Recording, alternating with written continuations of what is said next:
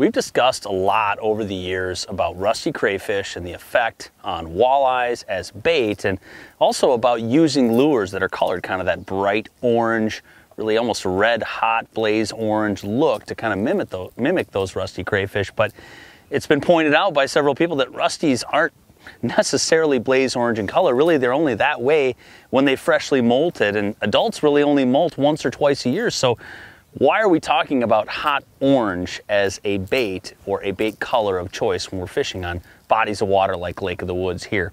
Well, I have a couple different theories on it, but the first is that, number one, juvenile crayfish, juvenile rusty crayfish, actually will molt 8 to 10 times throughout the season. So those small, kind of young of the year crayfish represent an opportunity for a lot of those predators to get on those fish.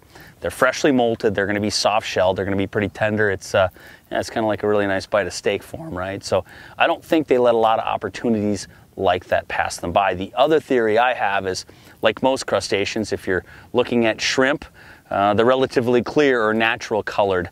As they die or are wounded or are dying, they get redder, brighter, pinker over time and exhibit a lot of these same color characteristics. So it could be a situation where walleyes are keying in on this color as a, hey, something they know that this is a wounded crustacean, something they can get on, something they can eat. It's a good, tasty morsel for them. But whatever is the case, whether it be because they're feeding on juveniles or they're feeding on wounded crayfish, I know from experience fishing up here that this color, and especially this bait, is a great opportunity in windy areas up against rocks to catch walleyes that are feeding heavily on those crayfish. And all you need to do is look at the bottom of your live well after a really good bite like that, and it is absolutely lined with crustaceans that look exactly like this. So go ahead, the next time you're on an infested body of water that has some rusties in it, key in on this bright orange red color to catch you more fish in those conditions.